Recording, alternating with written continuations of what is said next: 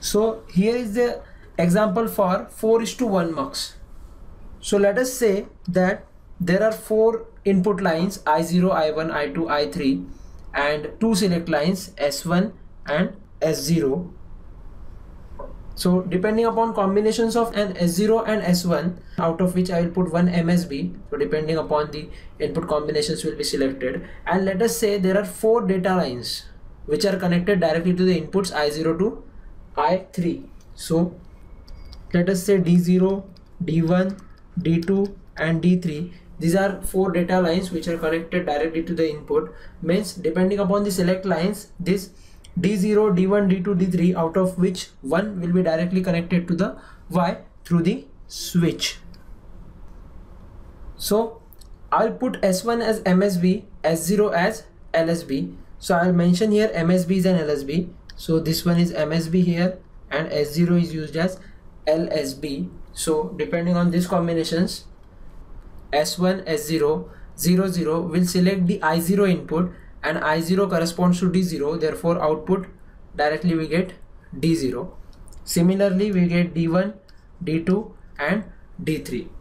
So how you will express it logically, or the logical expression for mux, this particular 4:2 mux will be, for the first combination 0, 0, D0, so S1, S0 will be 0, 0 and I am going to write the SOAP equation for it. So there will be S1 bar, S0 bar, D0.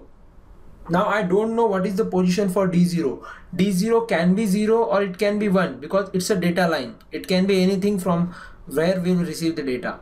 So this will be the first term, plus second term if I write S1 is 0, S0 is 1. So it will be S1 bar, S0, D1, and similarly I will complete the whole expression. So this is how your multiplexer works. So with the help of different combinations you can get 4:1 mux, 8:1 mux, 16:1 mux, 32:1 mux. Likewise you will get 2:m:1 mux. So these are the combinations for multiplexers. And don't forget to show down the enable pin. Here I am using the logic low enable pin since a bubble marked here as shown and which is connected to the ground. So don't forget to mention one important thing on the top of the diagram. Mention that active low enable is used. Thank you.